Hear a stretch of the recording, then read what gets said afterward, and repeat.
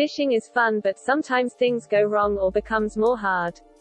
Here are some simple fishing hacks you need to know and proven useful. Number 1. Use a safety pin to organize your hooks by size. Organize your hooks with safety pin. An easy way to fix this is by keeping all hooks of one size together, and a great way to do this is by threading them onto a safety pin, and then storing that in a specific compartment of your tackle box. 2. Use a cork to organize your hooks. Organize your hooks with safety pin. An easy way to fix this is by keeping all hooks of one size together, and a great way to do this is by threading them onto a safety pin, and then storing that in a specific compartment of your tackle box. 3. Use a safety pin to replace a damaged line guide on your fishing rod. There's a great fishing hack that allows you to quickly replace the line guide with a safety pin and duct tape, and continue fishing right away.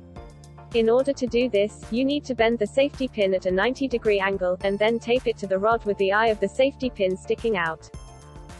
Replace fishing rod line guide with safety pin. If you use strong duct tape for this hack, the resulting makeshift line guide is strong enough to handle even strong fish. 4. Label your fishing rods with colored-coded tape.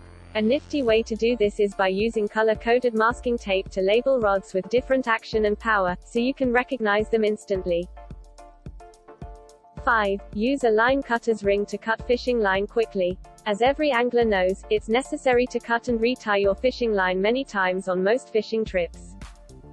It has a two-sided blade that cuts any fishing line in seconds. And if you don't want to wear a ring, they have other versions that you can bolt to your boat or fishing kayak.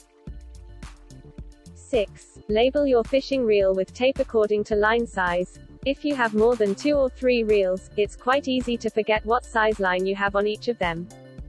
A great way to organize your fishing reels according to the line type and size spooled onto them is by labeling them with a piece of tape that has that information written on it. Of course, you could also combine this with a color coding system. 7. Use Ziploc bags to organize your lures by size. If you have a large collection of fishing lures, it can be a challenge to change from one size to another one quickly, especially if they're all tangled up together in your tackle box. That's why it helps to sort them by type, and keep each lure type in a labeled Ziploc bag. For example, you could keep plastic worms or jigs of different sizes in different bags that are labeled according to size.